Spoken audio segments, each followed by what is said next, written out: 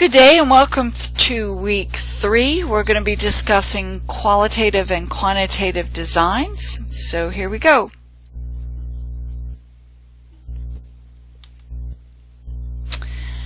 A well-formulated research question is critical when planning a study. I know I've said that ad nauseum, but it really is the key to the whole process. Again, you're not going to wear shorts and a t-shirt, most likely to a wedding. You're going to wear appropriate clothing.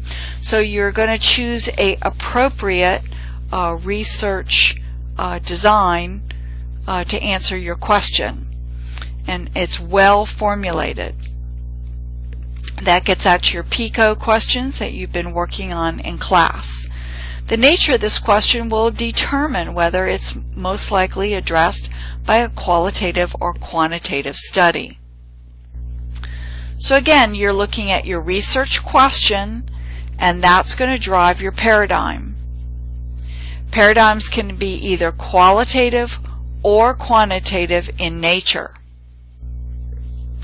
Qualitative research is broad. It uses an inductive process. Researchers integrate information to help develop a theory or description that helps describe the phenomena under consideration. It uses naturalistic methods such as interviews or observing to collect and analyze data that are more descriptive or narrative and subjective in nature.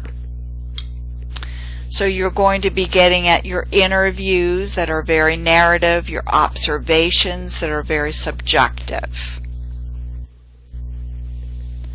Qualitative research has its place in building theory and developing hypotheses that can be tested in subsequent quantitative research. If you think about all the early research done with pain, much of it was early on was qualitative in nature. They looked at the lived experience of someone describing what it was like to live in pain, whether that was acute or chronic pain. They described different types of pain so that they were able to come up with definitions such as somatic, visceral, and neuropathic pain. That was generated through qualitative research. From there, they tested in a quantitative fashion what types of interventions are effective with neuropathic pain. Are they different than the interventions that are effective with somatic or visceral pain? So these kinds of things are more specific in nature and are more quantitative in design. Qualitative research describes, explores, explains. It's very broad. It is also useful in early developmental and exploratory phases of research when a phenomena is poorly or really not well understood, and we want to understand the nature of it before we get more specific and look at it in a quantitative fashion. Quantitative research uses a deductive process where research generates predictions that are tested. Scientific methods apply in a very orderly and systematic progression. You define the problem, you select the concepts, and you look at a solution to the problem. These types of research designs answer questions such as how many, how much, or to what degree. They involve formal measures of information and analysis that use statistical methods. Examples include intervention studies, such as randomized controlled trials, and observational studies, such as case-controlled studies. And again, I encourage you strongly to Be familiar with these kinds of concepts that are defined in your glossary. I can promise you that many of these concepts are going to pop up in a matching kind of or short answer format on quiz 3. Specific purposes of quantitative studies. They describe, explore, explain on a more specific level. They also predict and control. Methods allow researchers to better understand a concept in statistical language that's called a variable in a well-defined population. Again, I go back to it's unrealistic to look at all adolescents. The researchers are most likely going to narrow that population to either look at adolescents of a certain age range, or adolescents of a certain gender, or adolescents with a specific situation to make the research more feasible.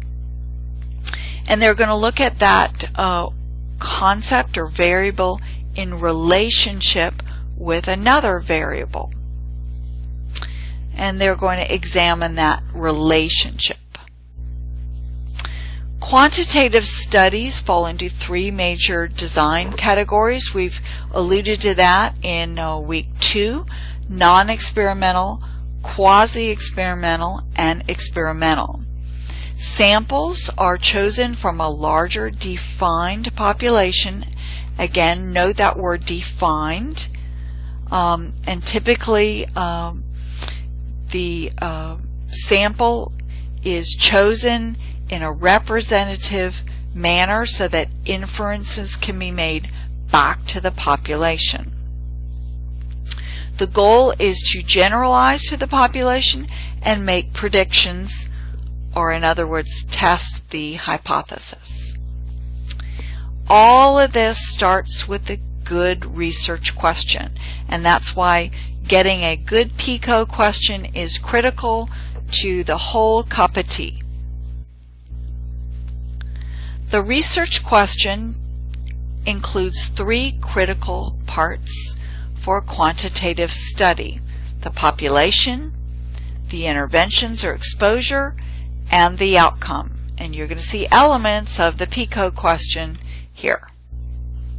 So let's talk about population. Again, that's the population of interest. So we look at who are the patients or the clients. Who are they individual, persons, families, communities, or groups? Is there a particular age or sex grouping? And what is their specific healthcare problem? The interventions or exposures look at what is predicted therapeutic or health services interventions that we're going to be more interested in knowing about. What are the management strategies we're interested in comparing?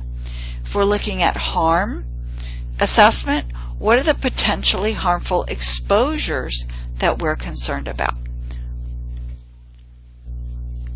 And the outcome looks at the consequences. What are the consequences of the intervention or exposure of which we're interested? We've talked about this a little bit before. We'll touch on it again. There are significant design considerations. Non-experimental designs tend to have the least amount of control. Therefore, they are not as powerful about generating statistical results. Experimental designs, such as randomly controlled trials, have more controls, and therefore they have greater statistical power. This is why you might see the statement, observational studies provide weaker evidence than randomized trials. It goes back to that hierarchy of evidence that we've talked about again and again. Think about that triangle, that pyramid, that hierarchy of evidence, and what is in the upper levels and what is in the lower levels.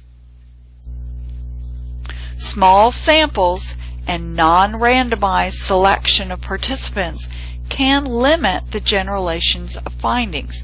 That's because they won't yield as strong results. They're not as strong of an evidence. Parametric statistics are often not appropriate for studies with small sample size and non-random samples. We've talked about that before. That's why researchers do histograms or box and whisker plots or stem and leaf plots on their data to see where the data fall, so that they know what type of statistical test to apply. The most appropriate method is chosen. Lack of a control or comparison conditions, so essentially a non-experimental research design, will affect the validity and yield weaker evidence. This is so critical. We've talked about this before. We'll talk about it again, because minimizing bias is critical to get valid results. If your control involves imposing conditions so that biases are minimized, you're going to maximize the precision and the internal validity. So when you have statistical results, you have more confidence that those results are true and didn't happen by random error or by chance alone. A well-designed intervention or harm study also includes a control or alternative condition group, so you can compare what happened in your intervention group and what happened in your control group. The goal is to increase the validity of the findings by eliminating systematic bias and reducing measurement error. I'm going to briefly touch on mixed methods. We're not going to discuss this in any great depth, but it is a whole body of appropriate research designs that is out there. Mixed methods uses a combination of qualitative and quantitative approaches. Typically, they'll start with a small sample and do a developmental phase, and then with that same research question, they'll look at small exploratory studies and maybe do a small pilot or feasibility study. We're not going to talk about this again, but it's important to be familiar with these concepts because you'll see it pop up in the literature.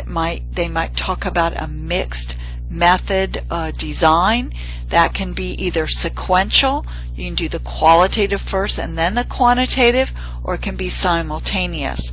There is some journals about mixed methods research and lots of books and all that kind of stuff. It is a specific, very complex research design, but it's easing into the nursing literature.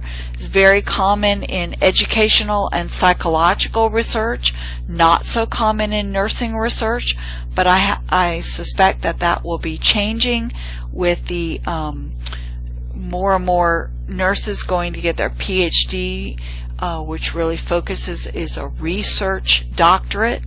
We talked about that a little bit in class. There are two levels of doctorate preparation in nursing. The PhD is the research doctorate. The DNP is the clinical practice doctorate. The PhD generates original research. The DNP uses or applies and appraises original research. So again, mixed methods is probably an approach or design that's going to be popping up in the nursing literature more in the future, but is not so common now. So I hope you've enjoyed this lecture.